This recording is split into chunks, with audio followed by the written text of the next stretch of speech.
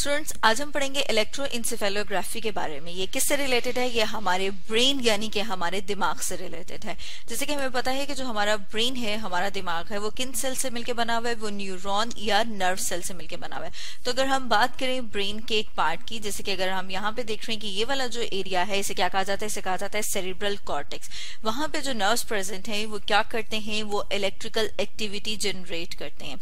अब उस electrical activity को डिटेक्ट करने के लिए जो टेस्ट यूज किया जाता है उसे कहा जाता है इलेक्ट्रोएंसेफेलोग्राफी। तो साथ में हम उसको देख लेते हैं कि क्या कर रहे हैं। टेस्ट जो कि डिटेक्ट कर रहा है इलेक्ट्रिकल एक्टिविटी इन ब्रेन, उसके लिए क्या यूज करते हैं? उसके लिए यूज करते हैं बहुत ही छोटे से मेटल प्लेट्स जिनको इलेक्ट्रोड्स कहा जाता है।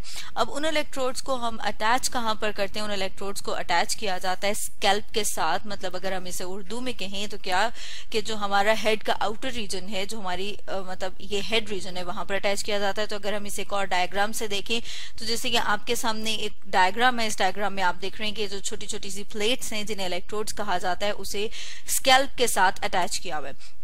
अब अटैच करने के बाद होगा क्या कि जब हम उन्हें अटैच कर देंगे तो वो वहां पर जो ब्रेन के जो न्यूरॉन सेल्स हैं जो कि इलेक्ट्रिकल एक्टिविटी जनरेट कर रहे हैं उसको मेजर करता है और वेव की फॉर्म में हमें स्क्रीन के ऊपर देता है। और वो जो एक पैटर्न मिलता है उसे कहा जाता है ईईजी पैटर्न, मतलब इलेक्ट्रोएंसेफेलोग्राम पैटर्न। और ये क्या है? ये ब्रेन की वेव्स हैं जो कि ब्रेन प्रोड्यूस करता है। तो अगर हम ये देखें कि वो किस तरह की वेव्स हैं जो हमारा ब्रेन प्रोड्यूस कर रहा है, तो उसके लिए एक और डायग्राम देख लेते हैं। जैसे कि हमारे सामने एक और डायग्राम है। इस डायग्राम में हम देख रहे हैं कि कौन कौन सी वेव्स हैं जो हमारा ब्रेन प्रोड्यूस कर रहा है। उसमें बीटा, अल्फा, थीटा और डेल्टा वेव्स हैं।